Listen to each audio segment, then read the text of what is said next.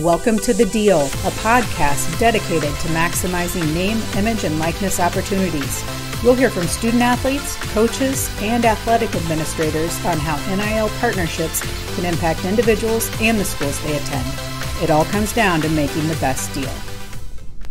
Welcome back to The Deal, the NIL podcast where student athletes, administrators, and coaches can learn about NIL deals, the benefits, and how to get started. My name is Jeff Melton. I am the athletics communication manager for football here at the NAIA National Office. This podcast is brought to you by our partner, Open Doors, the world's leading athletic influencer platform. Today we have Konner McQuillan, a football player at Northwestern College in Iowa, the reigning national champions. We should add that in there. So welcome, Konner. Thank you for having me. Absolutely. So we're going to jump right in. I know you're busy with fall camps. We want to make sure that you have all the time to get in the classroom, both the football classroom and the academic classroom. So the first thing we want to do is can you tell us a little bit about yourself and how you got started utilizing NIL? The idea of college athletes is that we don't get a lot of as compensation for us as athletes. We pay the institutions we go to, or we're lucky enough to get scholarships to attend institutions that we are at, but we don't get a lot of stuff for the work that we put in and the work that we sacrifice. Yes, there are championships and there are accolades and there are statistics that we can provide for ourselves, but more on the financial side, you see a lot of student athletes struggle with that side because we're not compensated properly. And with this new NIL deal coming through, it's really kind of providing an opportunity, even from all the way to the Power 5 D1 schools, all the way down to smaller NAIA schools like Northwestern, allows me to have to take my focus off the financial side so I can have more focus on the field and in the classroom, knowing that whatever I need to succeed on the field and the classroom is taken care of through my NIL deal. Yes, that's awesome. What was the process like for you to, be connected with M&M, the servicing company that you're repping these days?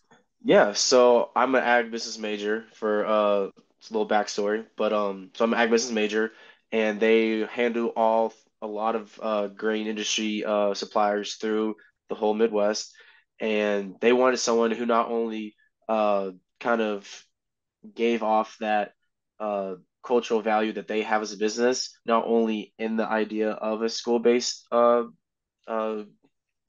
environment, but also they wanted to bring about that athletic side, that idea that we have kids who not only excel in the industry that we both support, but also can do other things besides just be a phenomenal student, but also a phenomenal athlete.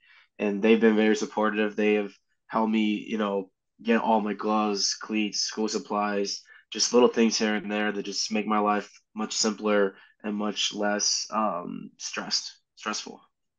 Absolutely. So were they super stoked when you caught that go-ahead touchdown in the national championship game? Did you get extra Yes. swag for that? Yes, they did. They were very excited to see me do that, to see not only me, but also just our team to succeed. And with them, with me repping their name, it just kind of brought about that, it naturally brings about that attention to me and the company, and it's very good. It's the beautiful part of NIL deals that not only does it benefit me, but also benefits them. And Mm-hmm. when you have a deal that you have people that you trust and that you care for and that you want to help grow not only in their business, but also they want to help me grow as an athlete, that back and forth is very healthy, and it's very nice to see that I have that support. Absolutely. Did the the postseason run you guys were on last year, did that help you secure any additional NIL deals? Or are you kind of just Not focused on your one bread and butter there? Yeah, I'm just focused on the one right now. I haven't received anything. I'm always open to look at new things, but right now, yeah, I've just been focusing on just that one NL deal. Absolutely. So any companies listening and out there, Konner's ready and open for business. Anyone who wants to talk to him. But transitioning, you would say, you're benefiting from the NAIL part of that. How does that affect, your teammates? Are they taking advantage of this? Are they asking you for advice on how to find their own special company to work with? hmm So yeah, we have a lot of. I'm not specifically sure what companies I have teammates who are working with, but I do know of certain players on our team who do have other deals. I'm pretty sure there's a few freshmen, I believe, have a deal with I think a social media kind of platform. Okay. I don't know if it's Instagram or whatnot, but it's a company that uses social media to help promote their business, and they've worked Mhm. with them. And yeah, I've had a bunch of guys who are I'm close with on the team come up to me and just talk and ask like the process of it, what it's like the benefits, the even the downfalls, like what's like because there's always with a positive, there's always going to be sometimes a negative, and so Mhm. I've just kind of helped them guide them as much as possible in whatever kind of venture they kind of take on as a student athlete with the whole NIL universe. Yeah, so can you break down a little bit for me how you got into, contact with M&M Specialty Servicing and how we developed this relationship?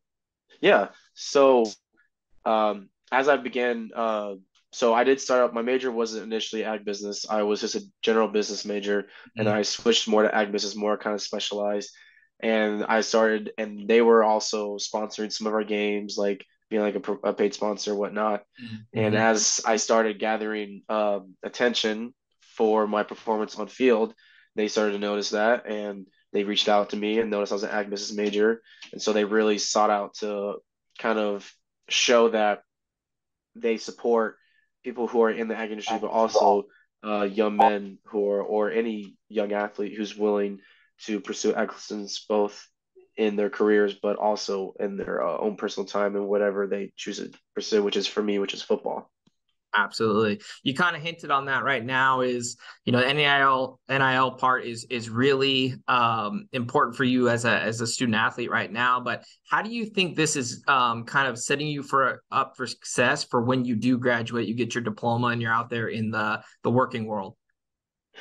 It's really helped me kind of understand the relations, kind of communication with, because when you're promoting, you're interacting with these companies, you really have to understand there's a vision that they have for not only you or me, but also for what they want. Because not only are they supporting me and allowing me to do what I do, but what I do also reflects on them because they are themselves, their name on me. So I then have to represent them properly. It's helping me understand just how to be how much of an impact I have not only for my own life but for others. Because now that I carry that brand on my back, I have to raise myself to higher standards, which I enjoy. It's no Mhm. problem to me. I don't mind that whatsoever. So in a good way, it's kind of challenged me to ask myself, what more do I need to do to show that they can trust me even more and that others can model themselves off of what I do. That's great. Really happy to hear that. So, kind of parting question is for any other student athlete out there, whether they're still in high school or they've already, are in the collegiate ranks, what advice would you give them to, starting that initial process for finding an NIL deal and then, kind of maximizing it in that relationship with them? It's kind of tough to say because every situation is different. I don't believe any situation is the same. Mm-hmm. Personally, what I would have to say is find someone who knows what they're talking about. Obviously, I mean, you need someone who can help guide you. Find someone who's a mentor, find someone who can get your name out there. But also with me, I mean, I didn't have that. So if I'm gonna compare it to what my situation is that if you, the way I got discovered is because I was performing on field. Mm-hmm. And I believe that no matter how good you are, no matter where you are, that if you are doing the right things at a high level, that people will find you. No matter if it's in small town Northwest Iowa or if you're in a big D1, if you're doing the right things at a high level, that the people who truly want you will find you. I agree. And I think our national partner, Open Doors, is a great opportunity for that. They can walk student athletes through that process and kind of be that middleman that you didn't have on the front end. So we're thrilled that you did it a little bit of the old fashioned way and let your play on the field speak for yourself, speak for itself. But we're so glad to hear that. So Yes. thank you, Konner. We've enjoyed having you on this episode of The Deal. We look forward to watching you ball out on the field there. Let's keep going over 100 yards, rushing and receiving every game like you did in the championship, and you guys will have an awesome season this year. Sounds good. Thank you very much for having me. Yeah, so everyone tune in again for the next episode of The Deal.